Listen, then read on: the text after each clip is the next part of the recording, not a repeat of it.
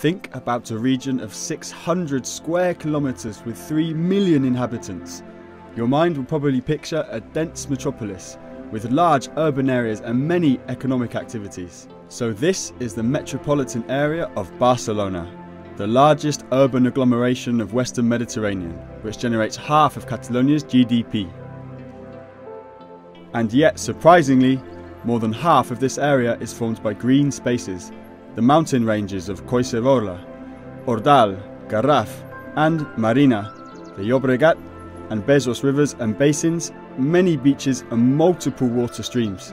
In addition, there are many urban green spaces such as squares and parks.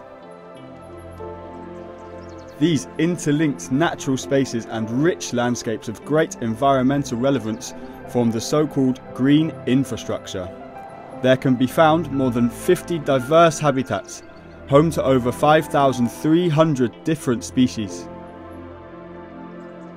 The green infrastructure provides ecosystem services, that is, a series of goods and services related to health, well-being, welfare and culture, as well as locally produced food and other products. As a whole, it shapes an important environmental and social network, intended to become one of the backbones of the metropolis. Consolidating the green infrastructure shall help to develop a new model of metropolitan environmental sustainability aimed at achieving the right balance between socio-economic development and existing environmental assets. Therefore, it is necessary to join efforts at all levels, from establishing a global strategy for the territory to defining each particular element of the green infrastructure. The final stretch of the Llobregat River is a key element of the green infrastructure. It holds high biodiversity values, is crucial for ecological connectivity and plays an important role for social purposes.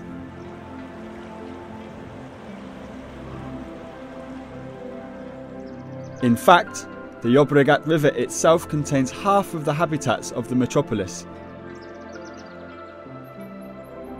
Thus, its delta is one of the most important sectors of the metropolitan area in terms of biodiversity.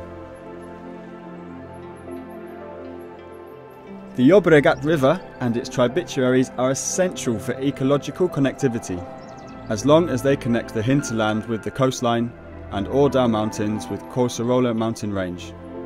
Yet, this permeability is smaller than desired due to the numerous urbanised areas all around.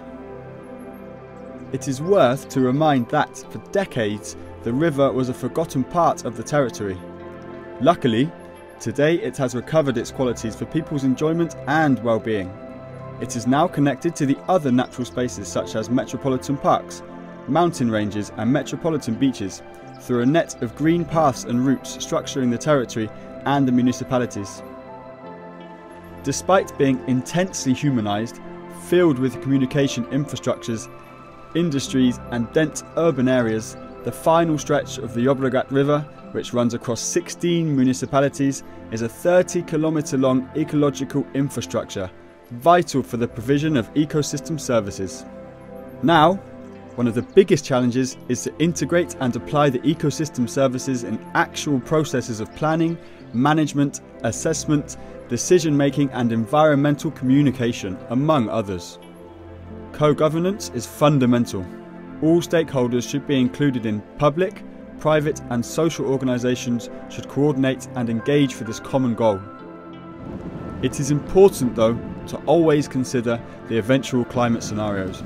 What future shall we expect from our territory? How will the increase of world temperature alter it?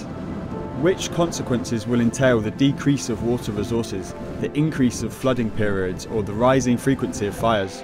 How can we face the loss of biodiversity? The speed and intensity of the climate change impacts will determine to a large extent the way of managing our territory in order to respond to citizens' needs.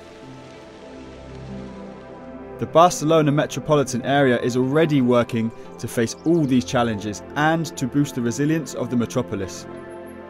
The green infrastructure will certainly help reduce risks and vulnerabilities, as it is a tool to make the territory more versatile towards the forthcoming reality.